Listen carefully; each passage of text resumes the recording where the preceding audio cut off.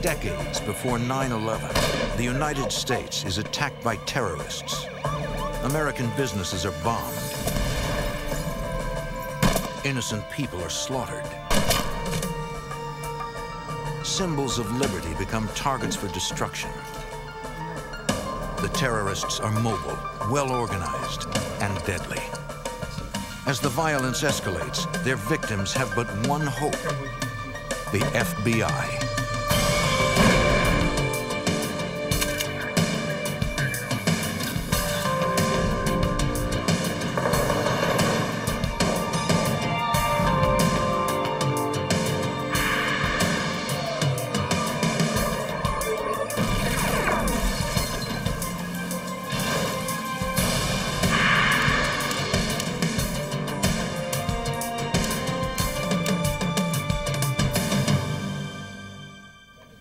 In the 1970s, cities across the United States became a battleground for vicious Croatian radicals. Their violent agenda targeted their own people living in America. I'm Jim Kallstrom, former head of the FBI's New York office. Agents all over the country worked to unravel a complex web of extortions, bombings, and assassinations. At stake were the lives of innocent Croatian families trying to build a new life in America.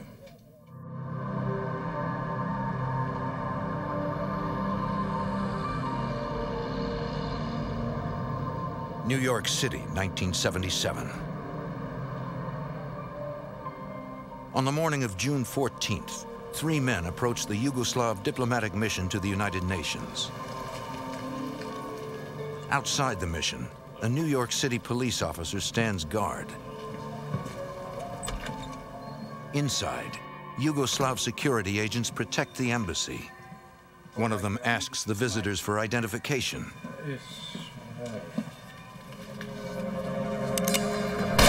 Upstairs, go, go! Hearing the shot, police officers rush into the building. Foreign missions are technically outside the NYPD's jurisdiction. The officers are now in Yugoslav territory. As backup arrives, the officers inside the mission try to negotiate with the 3 men, but they have barricaded themselves in an upper office. The intruders warn they have taken a woman hostage. They will kill her if anyone tries to enter. One officer offers himself as a substitute hostage. Take me for the hostage. The gunmen refuse. Agents from the FBI's New York field office respond to the scene. According to federal law, the FBI is responsible for investigating all attacks on foreign missions. Special Agent Len Cross. As I arrived, we had police officers in the park. We had police officers on surrounding buildings with scoped rifles. And then we had the emergency service units making entry into the building. What was going through my mind was, you know, what was happening on the inside. The suspects appear in an upstairs window, brandishing a Croatian flag. They toss propaganda leaflets into the street. The leaflets call on the United Nations to force communist Yugoslavia to grant Croatia its independence. What they were trying to do was gain publicity for their cause and showing the oppressive regime that existed in Yugoslavia and how they were oppressing the Croatian people. A hostage negotiator talks to the suspects for nearly 2 hours. They finally agree to come out, but only if they are taken into custody by U.S. authorities, not Yugoslav officials. They were just trying to protect themselves from the officials because they knew if they got their hands on them, they'd kill them. Easy. And then finally, when they realized it was the New York City police and the FBI on the other side of the door and assured them that no harm would come to them, they surrendered without incident. Move! Stay right there. The suspects reveal that they never had a hostage. They were only bluffing to prevent Yugoslav security agents from mounting an armed assault. As the police officers escort the suspects out of the building, mission security confronts them. Step aside, gentlemen.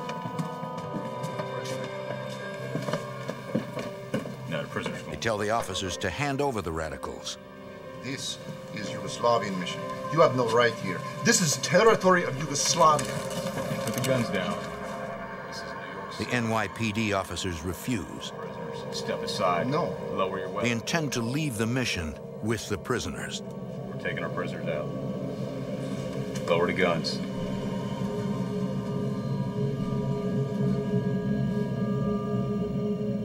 The security agents finally back down. The invasion of a foreign mission on U.S. soil is unprecedented. One of their employees has been seriously wounded.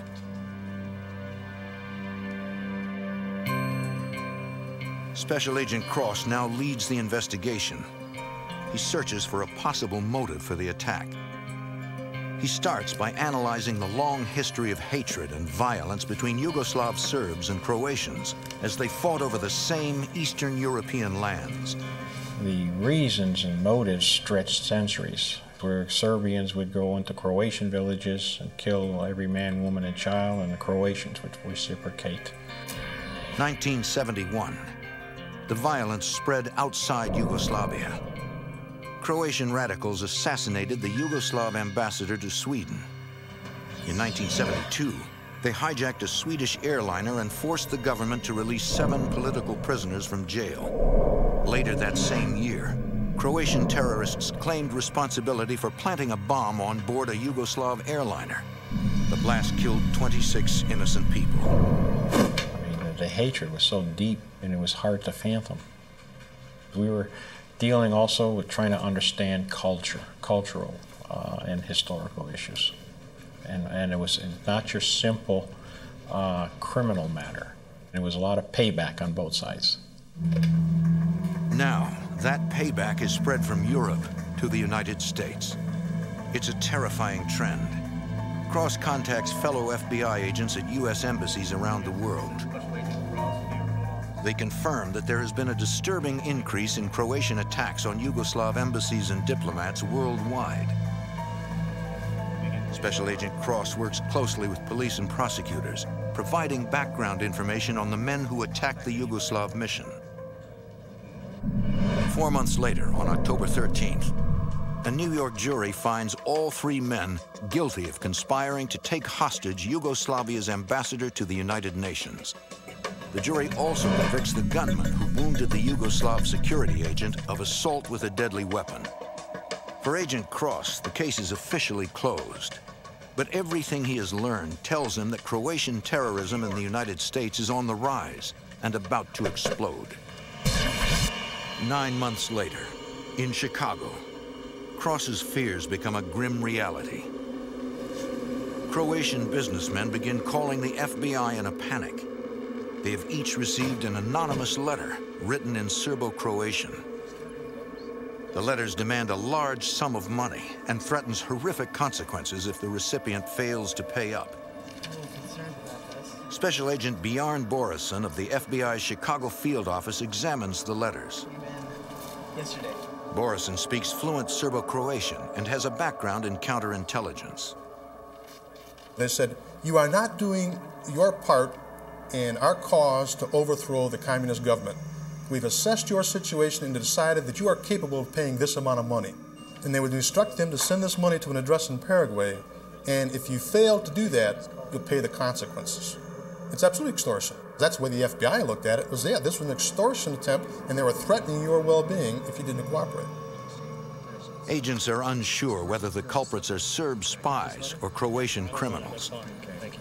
But they do know the extortionists have cast a wide net. Nationwide, the FBI collects a total of 52 extortion letters from Croatian businessmen. The letters are nearly identical, but with one key exception. The senders demand a different amount of money from each victim. Most of the people who received those extortion letters were well-off, or at least comfortable individuals, and had the ability to pay that money that was requested.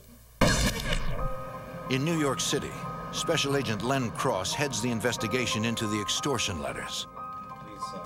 Searching for leads, he contacts Pero Vučas, a prominent Croatian political writer living in Queens.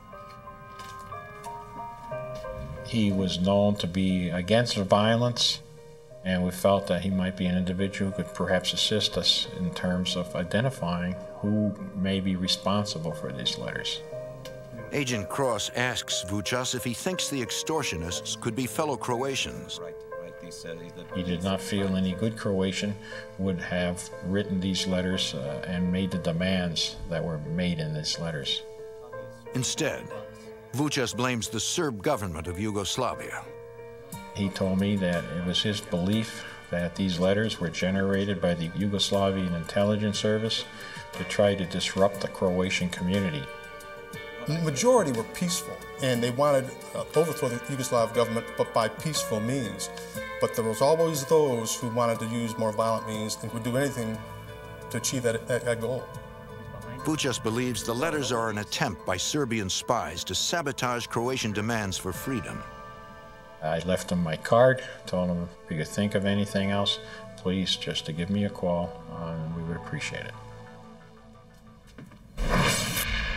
In Chicago, Agent Borison focuses on the letter's demand to send money to a post office box in the South American country of Paraguay. The address in Paraguay was of key significance to us because somebody had to collect that money, so they had to zero in on who that might be. The FBI sends an agent from the U.S. Embassy in Argentina to Paraguay to investigate. The agent observes a man receiving the money. He is later identified as a known Croatian terrorist who in 1972 had shot the Yugoslav ambassador to Sweden.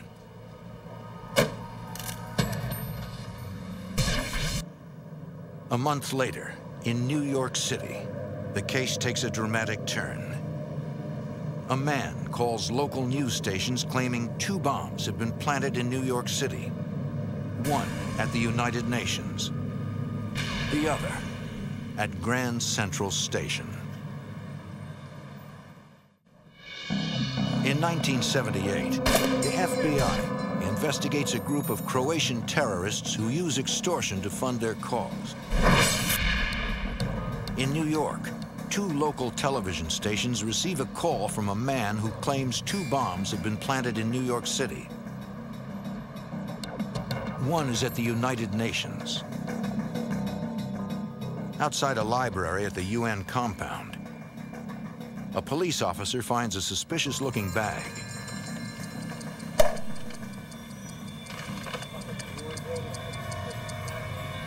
The officer immediately calls in the NYPD bomb squad. Investigators find a note nearby written in Serbo-Croatian. It demands Croatian independence and says, quote, "This is the beginning. Our decision is kamikaze." Bomb technicians carefully dismantled the device. It's armed with dynamite and a blasting cap. The timer is set to explode within the hour. It was designed to go off, it's just that it malfunctioned. At Grand Central Station, police find the second bomb stashed inside a locker. Again, the device is accompanied by a letter demanding Croatian independence. If either of the devices had detonated, the loss of life and property would have been disastrous. The writing was on the wall. Things are becoming more and more violent, and they were happening more frequently. The FBI believes it's only a matter of time before someone is killed. Gentlemen, go ahead, have a seat, get comfortable. So, with the contact Agents from the New York field office combine forces. We felt that it would be a good idea to bring all the case agents together on one squad under one supervisor where we could exchange and coordinate our activities. Special Agent Cross also proposes the coordination of a nationwide effort. If we did not, my prediction was that all hell was going to break loose. 2 weeks later, in a wealthy suburb of New York, a successful businessman is gunned down outside his own home. His only crime: he's a Croatian immigrant who refused to submit to extortion. The FBI's worst fears have been realized. An extortion target has been murdered, and agents have no viable leads. In Chicago, Special Agent Bjorn Borison becomes concerned that Croatian Americans in his area will also be targeted. It wasn't an empty threat they made in that extortion letter. They meant it. And we didn't know who they'd come after, so we had to contact all those individuals who'd received those letters to warn them and advise them they could be a possible target, and at the same time try to identify who's responsible. The FBI also alerts other law enforcement agencies to watch for anyone purchasing illegal weapons or bomb-making materials. A few days later, the Chicago field office receives a call from the Department of Alcohol, Tobacco, and Firearms.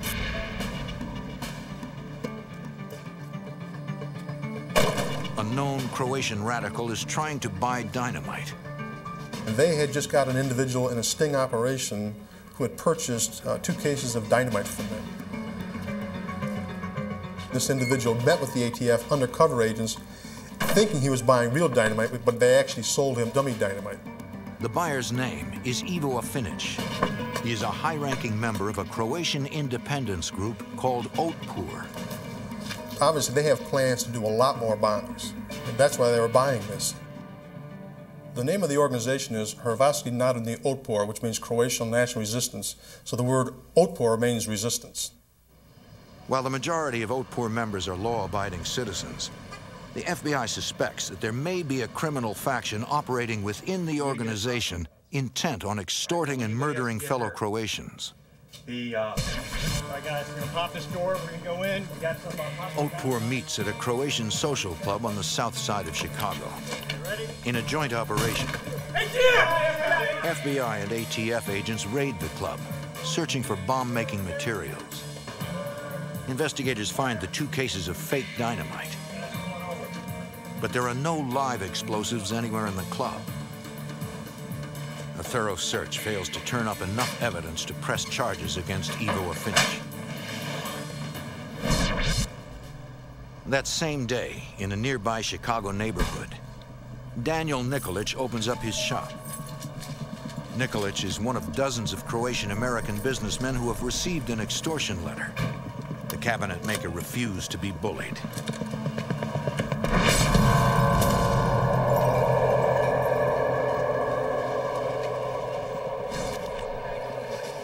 Chicago police, the Chicago Fire Department, ATF agents, and the FBI investigate.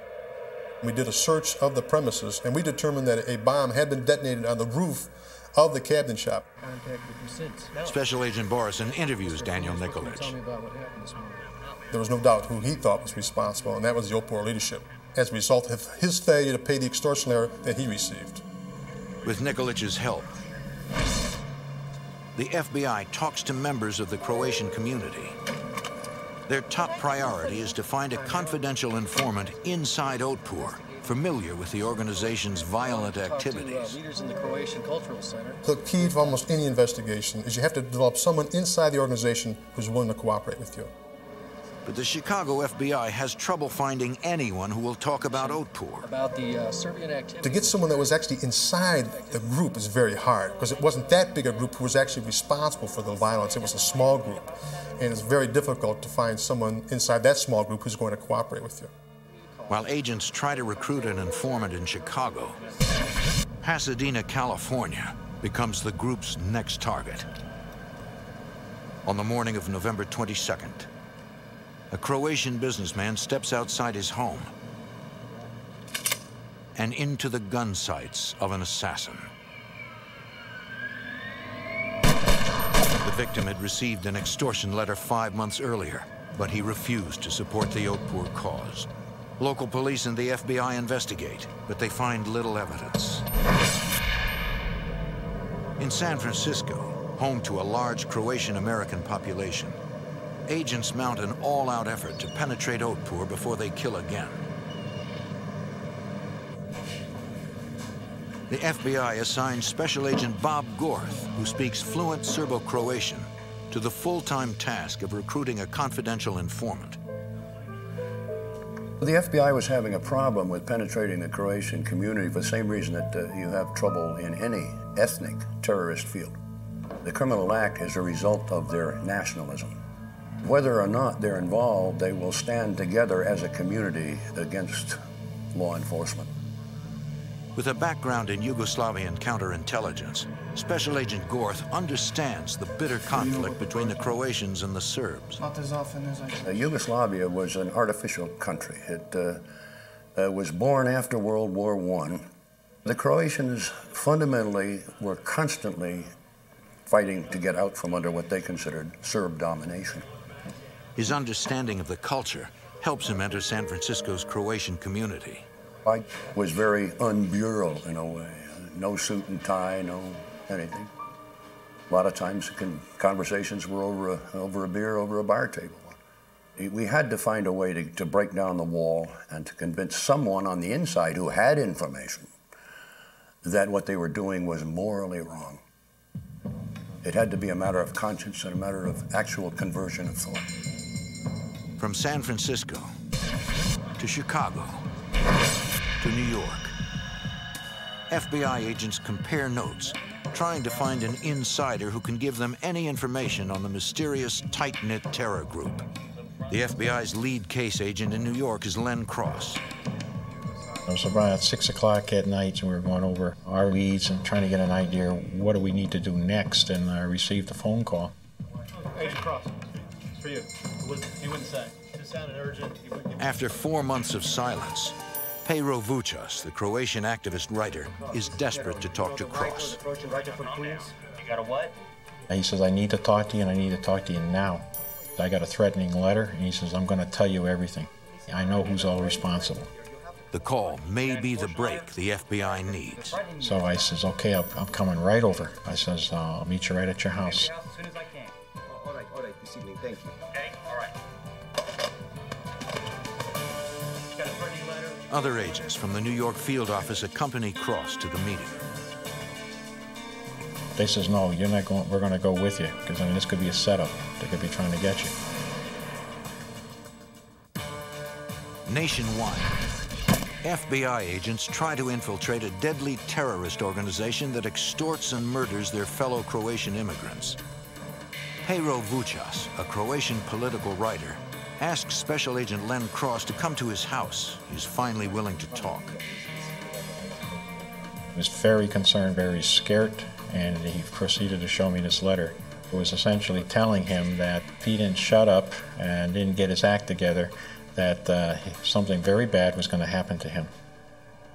He realized at this point that these guys meant business and that he was in their crosshairs, and that his only alternative was to reach out to the FBI, put his trust in them, that they can get the job done. The writer tells Agent Cross that he believes members of Otpor are behind the letters and the violence. And he says they're criminals, they're just a bunch of criminals that have infiltrated the Croatian organizations. At that point, he laid it out who all the key players were throughout the country. He couldn't tell us who wrote their letters, but what he did tell us is these are the guys that are running the whole operation. According to Vučas, Otpor's North American headquarters is in Chicago. Some of the key terrorists live in the Midwestern United States. It was really good information and definitely kind of was starting to fill in the puzzle. In Milwaukee, Wisconsin, agents contact a Croatian priest who the FBI learns is influential throughout the Midwestern Croatian community. Sit down. Father Bradish is an outspoken opponent of violence. Agents believe he may provide valuable leads. An FBI agent from the Milwaukee field office interviews him at the Catholic elementary school where he works. As they talk, Father Bradish opens his mail. One package contains a book. The agent spots a wire. He observed batteries, wires, and explosives. The agent, being concerned for the location, that it was in an elementary school with young kids, grabbed the book and he ran outside. The Milwaukee police sends a bomb technician to disable the device.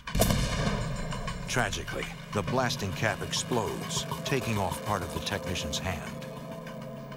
The FBI issues a warning to the 52 extortion victims that they've identified across the country. Beware of book-sized packages wrapped in brown paper. The next day, in Queens, New York. Pero Vuchas picks up his mail. Inside his post office box, he finds a note telling him that he has a package.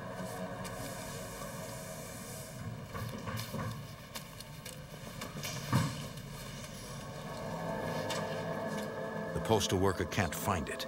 No, please. Would you look one more time? It has to be here. Okay, all right. Thank you. The package has been stored on a shelf near the counter. There you go. Which package right there? It looks like a book. I don't want it. I'll come back for it later. Vuchas contacts Special Agent Len Cross. I received a call telling me I've got a bomb. It's at the post office. He says, you want me to go get it? I says, no, leave it there. I says, we're gonna get the bomb squad. We'll take it from there. At the FBI lab, a bomb expert studies the package. It is nearly identical to a device sent to Milwaukee. This book bomb was very similar in construction. The cutout looked the same. The firing system was the same. The same type of dynamite, same type of blasting cap. The postmarks on the packaging reveal that both bombs were mailed from Akron, Ohio, on the same day. Agents alert Ohio authorities of the likelihood that the bomb maker lives in their area. In Cleveland, police search the home of Pavel Chotoras. The Croatian radical is their chief suspect in the bombing of a Croatian bookstore 5 days earlier. Spread it out a little bit.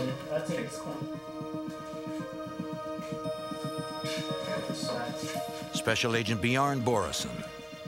During the search, they found a book that was hollowed out and was obviously a book bomb. The bomb is a prototype. Once again, there are no live explosives on the premises.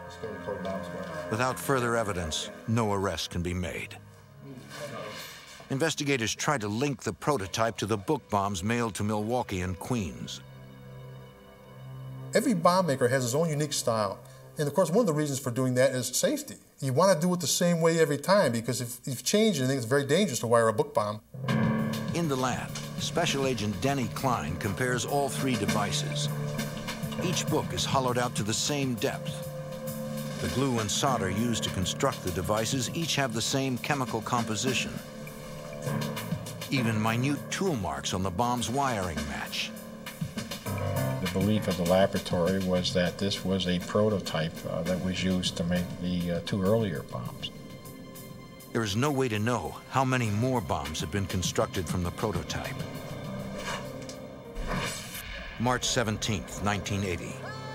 New Yorkers and tourists pack Fifth Avenue to watch the city's annual St. Patrick's Day parade. 10:55 a.m. A bomb explodes at the 30th floor office of a Yugoslav bank. FBI agents respond, including Special Agent Ken Maxwell. We were doing interviews of the employees of the bank, the employees of the neighboring offices, the maintenance people in the building, delivery people, anybody who would even come remotely close to 500 Fifth Avenue that day. The only significant evidence agents find is another note in which Oatpork claims responsibility. The terrorists issue a chilling threat. The bomb attacks will continue until Croatia is free. On June 3rd, 1980, the terrorists target one of America's most cherished symbols of freedom, the Statue of Liberty. On June 3rd, 1980, Croatian terrorists target one of America's most cherished symbols of freedom, the Statue of Liberty.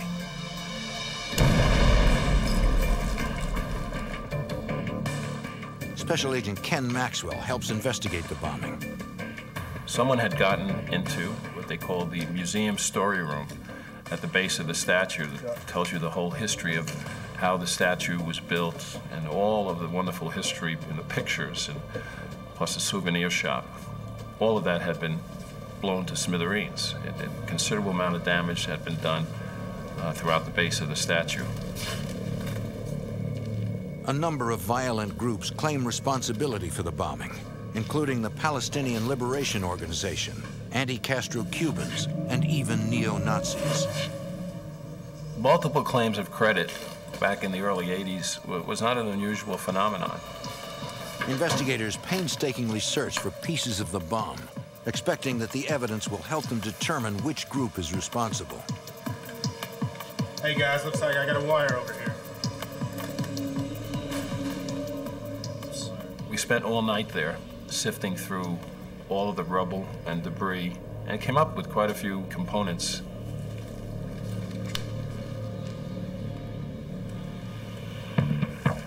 The components of the improvised explosive device were strikingly similar to previous Croatian-related bombings. What began as an attempt to extort dozens of Croatian Americans has escalated into a campaign of violence. The Statue of Liberty was the greatest symbol of attraction for potential terrorists because of what it stood for. In their mind, the United States was not listening to their cause. So let's bring the cause to their attention and let's show them, the United States, that this is a real issue to us, and almost trying to extort the United States of America to help them achieve independence. But the terrorists' logic is flawed. The attack only fuels authorities to intensify their investigation. Nice. Bombing our Statue of Liberty, it's a slap in the face. So what we did, we started to focus our resources, our investigative attention on several individuals who we strongly suspected were involved in this kind of activity. In New York, the FBI sets up intensive surveillance on several key terror suspects. In San Francisco, FBI Special Agent Bob Gorth continues his efforts to recruit an informant inside the terrorist ring. But I spent over a year doing nothing but contacting Croatians. It's very important to understand the people, to speak their language, to understand where they come from, even to a degree to empathize with them, so that you can talk to them in terms that they understand and appreciate. I interviewed over 300, I think, of all stripes and persuasions and types, trying to find the right source. I finally found a man who indicated he'd like to talk again. Hadn't told me anything, but he'd like to talk again. After talking to him, I don't know how many times, we began to build a rapport. And finally he said, I think I'll help. Finding a source of information inside Otpor is a major break for the FBI. After thoroughly debriefing the informant in San Francisco, the FBI sends him to New York to gather intelligence on the most recent Croatian bombings. He originally had lived in New York, and he was well acquainted with the people. The informant renews old friendships with Croatian radicals. He would have been killed if members of Otpor Command had found out that he was the man. Despite the risk, he probes for details about their plans. If you could obtain inside information on what's going on in a criminal enterprise, it means a tremendous amount in terms of achieving success in an investigation. The informant learns that the group intends to assassinate an outspoken critic of Otpor. Take care of it.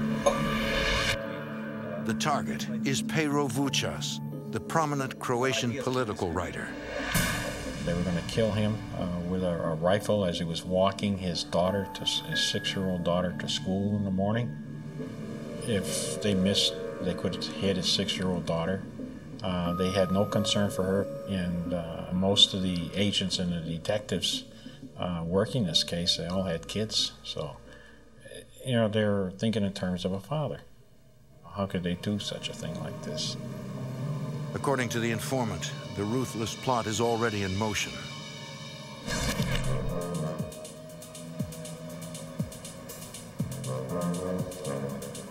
Special Agent Ken Maxwell watches as 2 suspected terrorists park a van near the target's home.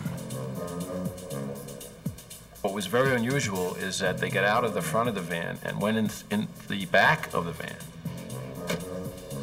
removed one of the rear windows and substituted one of the windows with a cardboard panel. And although we could not see totally inside the van, we did know they weren't having a bagel and coffee in the back of that van. They were looking to assassinate him. In New York, agents believe Croatian assassins intend to shoot Pero Vučas as he walks his 6-year-old daughter to school. Vučas has been working with the FBI to identify the terrorists. Special Agent Len Cross warns Vučas to stay inside his apartment.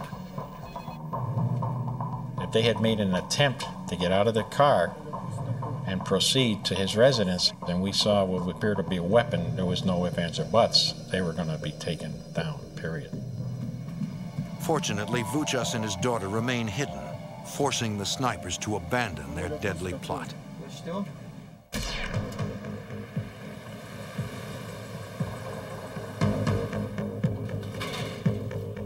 The FBI decides to set up electronic surveillance on a man they believe to be the mastermind behind the East Coast bombings, the president of Otpor, Stjepan Sačić.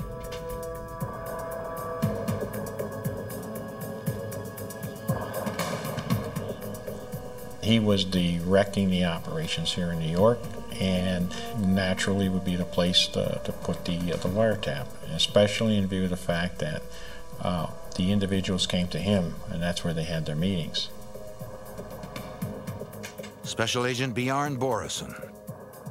It's very difficult to go into a building and place a wire without leaving any trace that you were there. And the FBI is quite good at that. What are they talking about? Very nearby, we set up a listening post, and we'd have at least one translator there at all times. Their job is to translate Croatian to English, The pieces are the bomb making. as well as identify each voice on the tape. They must also decipher any code words used by the terrorists. They won't come out and say words like dynamite. They may say things or pieces. The drop-off, which is the device delivery, and the package is the bomb. It took a while for us to get a grasp as to what are they talking about and get the significance of the phraseology they used. The conspirators meet often, usually in the rec room in Sačić's basement. Jako Drevan, one of the men who tried to assassinate Pero Vučas, is Sačić's lieutenant. Translators work day and night, analyzing their conversations. The wiretap would run 24 hours a day, and we had to constantly monitor the conversations because they're talking about bombing, assassinating people. Agents are still trying to pin down specifics, places, dates, the identities of the co-conspirators. It was all part of the puzzle that had all the pieces be pulled together in order to form enough evidence to start the prosecution. Under federal racketeering laws, the FBI needs hard evidence of a conspiracy to take down the entire organization. Special Agent Ken Maxwell. One particular night, their shaking of the pinball machine shook loose a wire that was used in the installation of the microphone.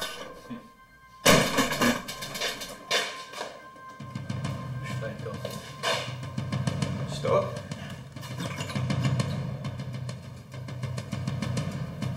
It looked like a plain wire. It didn't look like it had a head that a normal microphone would have. So if you saw it, you might even know what it is. On the other end, the translators can hear the conspirators talking about the wire. What they were saying was, "What is that?" And one of them realized rather quickly, because he had done all of the electrical work for the house, I didn't put that wire there. They knew there was something there that didn't belong there. Now, the next question is, do they know what it is? The conspirators begin following the wire. And they traced that wire out of the basement to the power source out on the street and ripped the wire out. For the FBI, the tap is critical.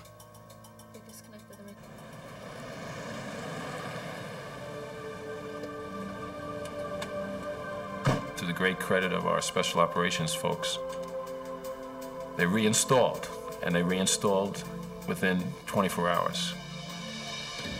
I think the bad guys thought they had won in that instance, not realizing our persistence.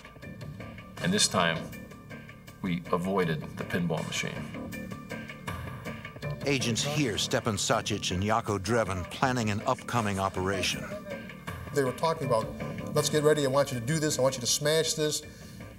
And we knew they were getting ready to bomb something.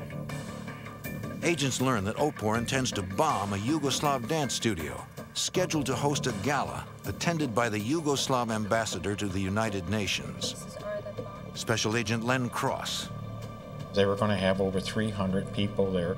At this point, this really raised our concerns because now they're going after groups and not concerned about who gets hurt. Agents tail Dreven. He drives to Bridgeport, Connecticut, where he visits the home of a man named Vuka Julic. When he went into the residence, he went in empty-handed.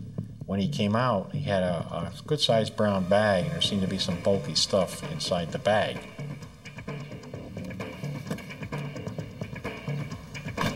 Agents follow Dreven back to New York City,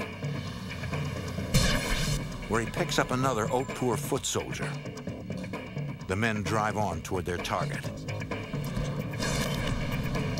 And they circled a block in Manhattan and kept circling it and circling it. Agents watch as Dreven cases the building. He leaves the suspicious bag behind in the van. It was decided that if they removed the bag, then we were going to arrest them. Certainly, we were not going to take the chance of a potential bombing in Midtown Manhattan. As the suspect returns to the van, the agents watch his every move, ready to take the terrorists down. In New York, agents tail two suspected Croatian terrorists. An FBI surveillance operation has revealed that a radical faction of Otpor is planning to place a bomb at a reception for 300 people. The terrorists case the building and then leave the area. Agents suspect that they have a bomb in their van. The FBI cannot risk a terror attack on hundreds of innocent people. Agents obtain search warrants to raid the homes of Stepan Sacic and Jako Dreven. FBI! Up against the wall! Hold it! Hold it right there! Get up! Get up! Hold it right there! Hold it right there! Hold it right there! Come on! We have warrant for your arrest. What is this? I don't understand. Just hold it right there. Hold it. In Dreven's home, Special Agent Ken Maxwell finds a familiar-looking bag in a closet.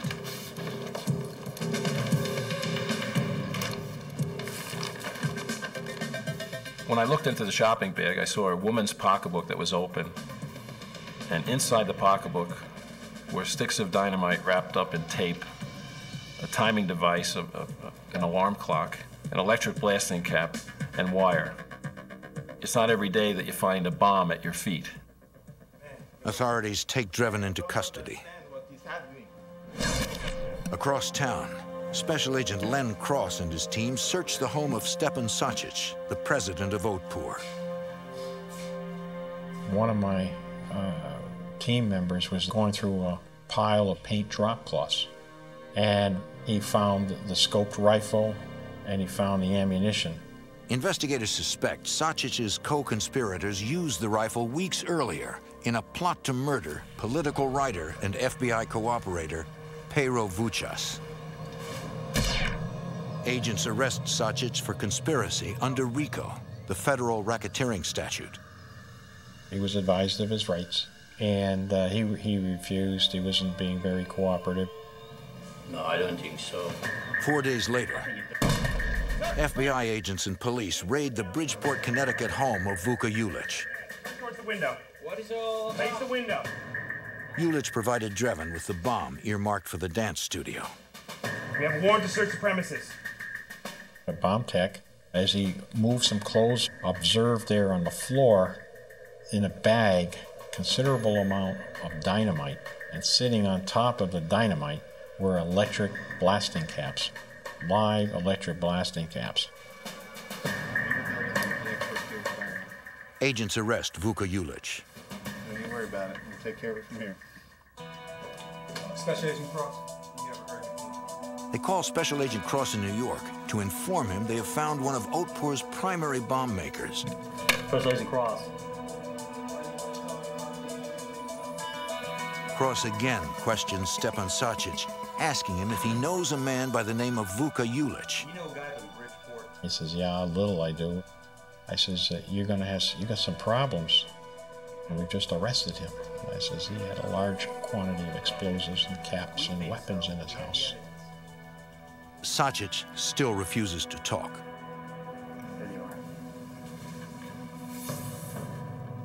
New York investigators call in Special Agent Bob Gorth from San Francisco to question Julic.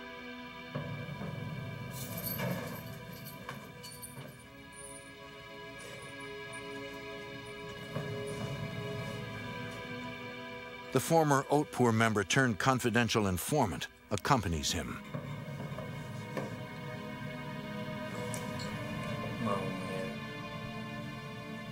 Let's hope. Late in the afternoon, with the moral support of the Croatian cooperator, Julic finally begins to open up. He wanted the feeling that a fellow Croatian believed in him, trusted him, and he wouldn't be entirely alone. And when he finally got the courage up, he said, yeah, I want to talk about it. And of course, that was the linchpin of the whole case. Vuka Julic tells investigators how other Otpur members convinced him to kill a Croatian community leader in California 2 years earlier. After drinking all one evening and into the morning, he decided he'd strike a blow for Croatian freedom and go kill this enemy of the people. So he did. And later on, he realized that what he'd done was not advancing the Croatian cause, but really was harming it. He was one of the few people that I firmly believe regretted what he did. Julic agrees to testify against Sacic, Dreven, and the other Croatian terrorists. When I killed. This is the key testimony prosecutors need to take down the entire terrorist ring. His cooperation in this case was instrumental in breaking the back of an organized crime organization wherein in 4 cities we literally took out the godfathers of 4 families. The RICO statute, originally enacted to stop organized crime, is used for the first time to fight terrorism. Within 2 years, 11 members of the Otpur organization are convicted and sentenced to up to 40 years in prison. If you're going to achieve any kind of success in terrorism, you have to be able to bring to the playing field the right kind of players, the right kind of knowledge, and the right kind of resource, if you even hope to put a dent into it.